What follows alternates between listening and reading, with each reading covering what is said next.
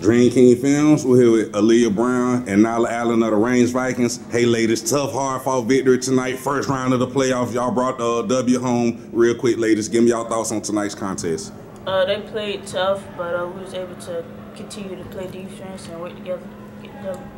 Yeah, we got off slow in the first half, but we came back second half. Speaking of starting slow in the first half, ladies, what do y'all think attributed to that? Why y'all started off slow? I don't know, that spaghetti we ate before the game out there, that's why. I don't know, just not coming with a mind ready. Alliah, you led the way at halftime with 7 points. Real quick, talk about your first half production. I just really wanted to attack the basket, try to see the ball go through the net. You closed the game with 11. Talk about your second half performance and the impact you had on the game. I just wanted to slow it down, make sure I'm in the right place to score.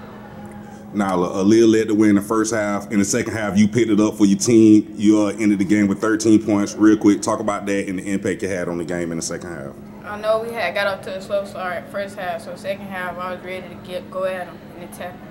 Their guards, Tola, number 25, she had 12 points. Huntley, number 24, 10 points. Just real quick, talk about the matchup between y'all guards and their guards. It was a good matchup. They played good defense, and we did too. Yeah, they played tough. They played physical. Y'all combined for 9 steals. Nyla, you 6, Alliah Brown, you 3. Real quick, y'all just talk about y'all defensive efforts. Yeah, coach always get on us. If we miss that, he get on us, so we try to get that steal every time. Just being prepared, having awareness, anticipating.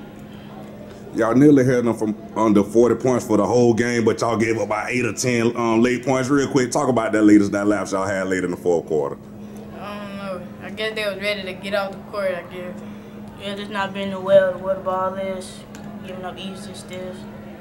Few mistakes in tonight's victory. How y'all clean them up before y'all next contest, knowing that the competition finna pick up from here on out? We go watch tape on other teams and see what we messed up on and work on that in practice. Yeah, go harder in practice, fix correct stuff. That be the way going. Ladies, thanks for talking with me. Good luck to y'all future.